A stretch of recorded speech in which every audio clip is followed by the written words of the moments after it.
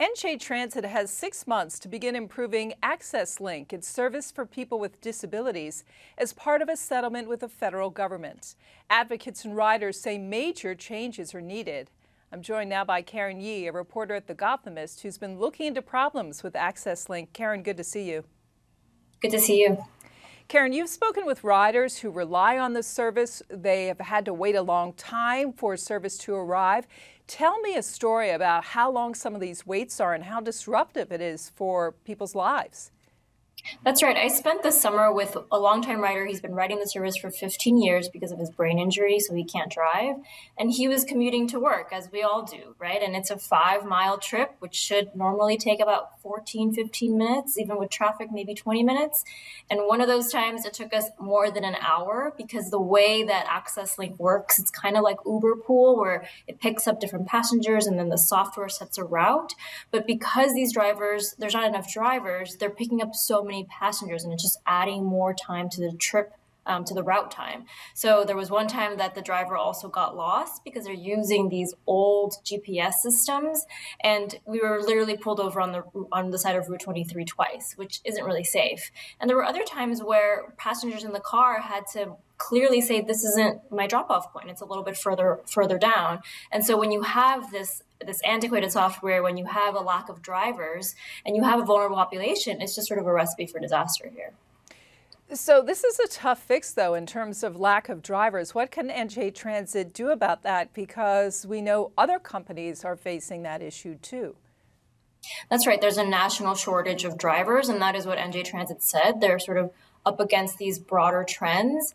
They did say that they've increased wages. So NJ Transit, while they handle all of the in-house customer service and sort of software and planning, they do outsource the drivers to 2 companies. So I reached out to those 2 companies to get a better sense of how they're trying to ramp up hiring efforts, and they didn't call me back. But that is something that if NJ Transit is going to meet the terms of this settlement with the U.S. Attorney's Office, they're definitely going to have to invest in getting more drivers to sort of relieve the existing staff and be able to make these routes and these drives a lot shorter for the residents that take them.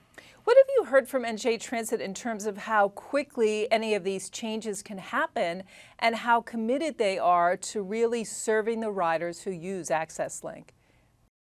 Well, I mean, Access Link has been around since the 1990s, and so have complaints about Access Link.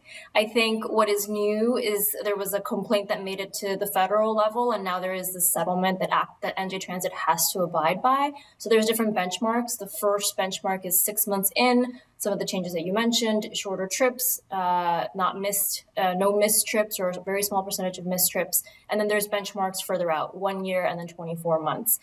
NJ Transit, if they don't abide by the settlement, the U.S. Attorney's Office can file a civil suit to force them to comply.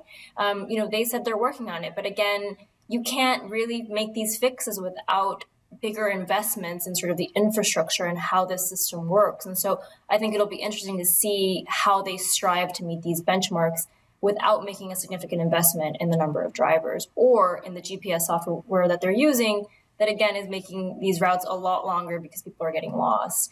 The one thing that NJ Transit did say, which was interesting when I talked about lost drivers, they said they only get 3 complaints out of the 100,000 or so rides that they do, 3 complaints of drivers getting lost. But that's a limited data set because it's which riders are actually complaining to Access Link and what that data reflects. And in the meantime, riders just have to put up with it. There's very few options. That's right. I mean, New Jersey Transit is expanding its accessibility across its fixed rail and bus routes.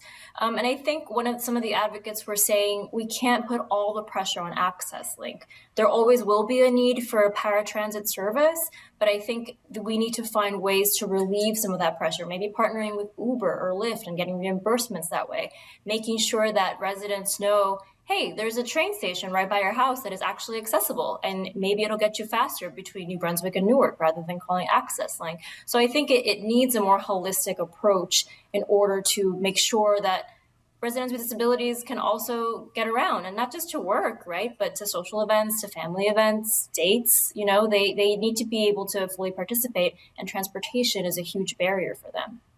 Karen, thank you so much for your reporting on this, and thanks for speaking with me today. Thank you.